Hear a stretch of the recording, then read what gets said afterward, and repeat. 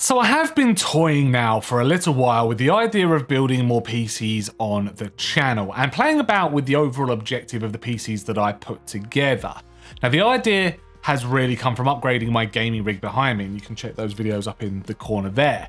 Now I enjoyed putting that PC together so much that I did get a bit of an itch to build another one, and as I had my old motherboard, my old processor and some RAM left over from that previous upgrade, I thought why not make this really the starting point for some kind of new strand for the TechNuovo channel. But first, let's talk about today's sponsor, Keysfan. If you're ready for a PC upgrade, then Keysfan has you covered. Keysfan offers legal Windows OEM keys at a fraction of what you can expect from retail, and with more than 100,000 registered customers, you can feel safe knowing that you're going to be looked after. All keys supplied are official keys, and Keysfan offer 24/7 customer support, 365 days a year. What's more, it's easy to purchase by visiting the homepage, choosing what you want, and following the checkout process. You can pay via PayPal or credit or debit cards here in the UK, and you can use coupon code NU50 to get 50% off Windows keys and NU62 to get 62% off Microsoft Office and bundle deals. So what are you waiting for? Visit keysfan.com to get started on your next Windows purchase. But do hurry though, because supplies are limited. Now, back to the video. So going into the new rig is my old Gigabyte X570S UD motherboard with my old Ryzen 7 5800X processor. I've got some 32 gig Crucial Ballistics RAM sticks for it as well, and I purchased a 3060 Ti from someone on eBay and paid just £173 for it, including delivery, so I was happy with that. I've got a 1TB M2 SSD from a company called Fanjang for £45 and a Just Stop 650 watt power supply for just £22. Don't know any of those brands, but their reviews on eBay were okay, and they were cheap. And my budget for this new rig is absolutely tiny. Now, lastly, I have got a standard AMD Wraith CPU fan cooler type thing for £11, and it's all being built inside of a first player Go 6 case, which I got from CCL for £34, which includes a few pre-installed RGB fans to make it look all quite nice and clean and gamery. All in all, I did spend £297, which does include a Windows key on that as well. Now let me put it all together and I'll be right back.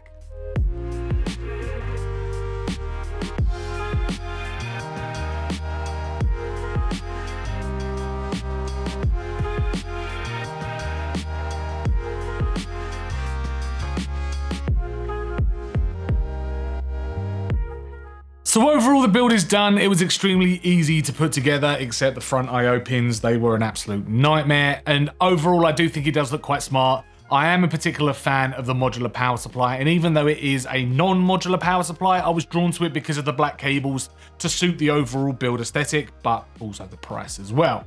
Now, the white light of the graphics card as well was unexpected, though I do think it looks quite smart inside of the build. I would have liked the Wraith to light up just a little bit. Next time, I think in hindsight, maybe some kind of RGB cooler in this style build might have suited it. And one issue I am finding at the moment, if you can see, is the fans. They do switch off and they do fade in and out. There is an LED switch on the case itself, but I haven't got an LED switch input on my motherboard. So the button, unfortunately, I'm just not able to some reason get the light patterns to change on the fans, which is a bit frustrating, but that's the way it goes. I haven't got the correct motherboard for that kind of thing. But overall, not a bad build at all. I think it does look quite smart, and having that black overall color. Maybe I could swap out the fans a little bit. There you go, the lights have just turned back on. You can see that now, I think, maybe in the corner of the video, but anyway, the lights have come back on. So no idea why it does that in the first place, but no big deal. It's a mid-range tower, and if you don't need the RGB fans or you swap them out for something else, then that's the way to go as well. So overall, performance-wise, let's run some benchmarks to check that out now. So first off, we're jumping into a game of Apex Legends, which is a fairly simple game to run on a mid-tier gaming PC like this one. As you can see, our average FPS falling in was hovering around the 165. We're up to 169, which is fairly decent. The frame rate, depending on what we're looking at, is anywhere from like 188 into the 200s, with a 1% low at the moment of 120. Now, we have got a little bit of action on screen going on at the moment, so I am going to take a look at what's going on over here. Now, do be warned, I am not the best at this game, and I am currently playing against bots, which should give you a bit more of an example of how this game will perform in an actual scenario. Now, diving into a bit of action there, of course, it's not that busy. We are now at a 1% low of 108 and an average of 170, so that's fairly decent with a frame rate of 102. So let's just get rid of these two enemies in the cutscenes. It does drop down to around the 180 mark.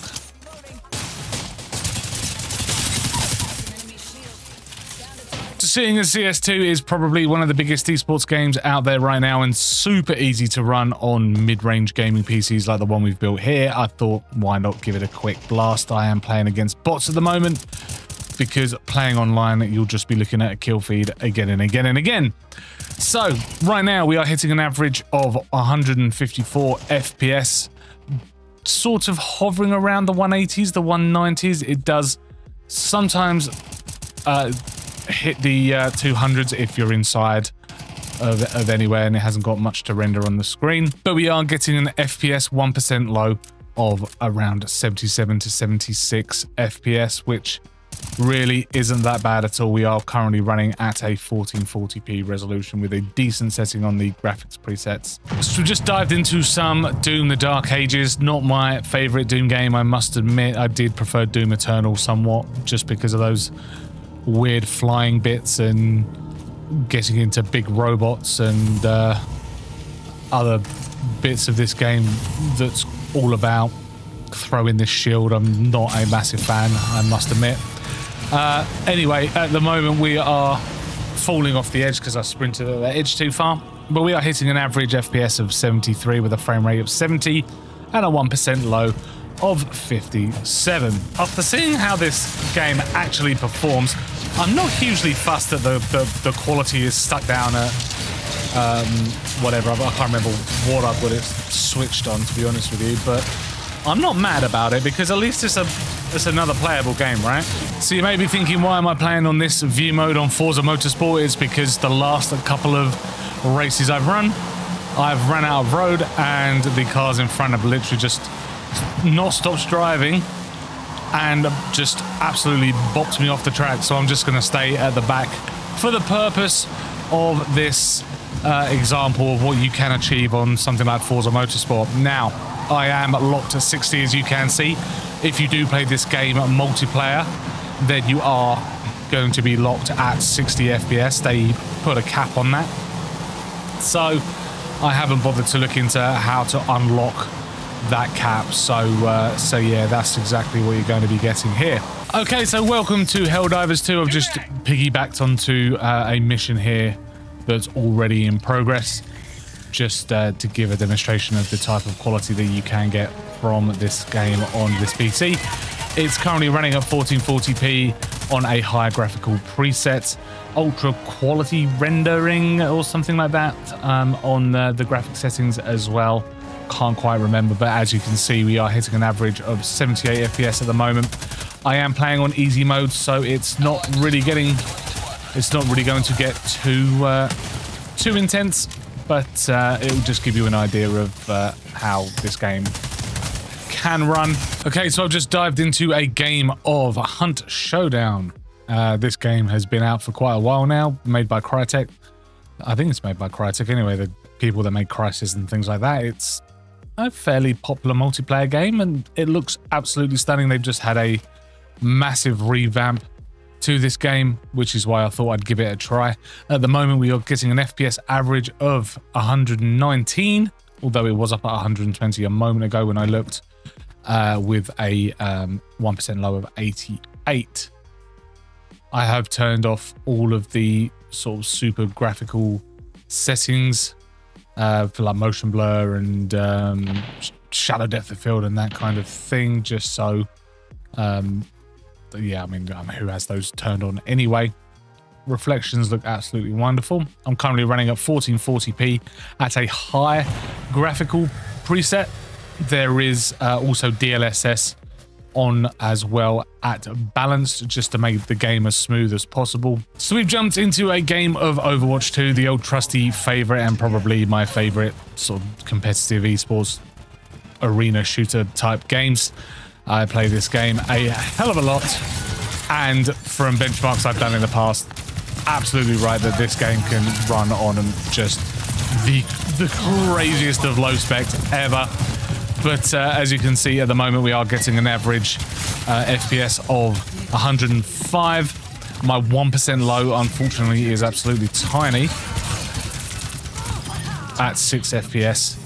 Unsure why that is. If I do hit the re-benchmark button to refresh that, it does just really tank. So the actual the 1% lows is holding at around 90. So maybe the start was a little bit of an anomaly when it dropped. It seemed to be anyway. Because at the moment, oh my goodness, why are we worrying about Genji at the back?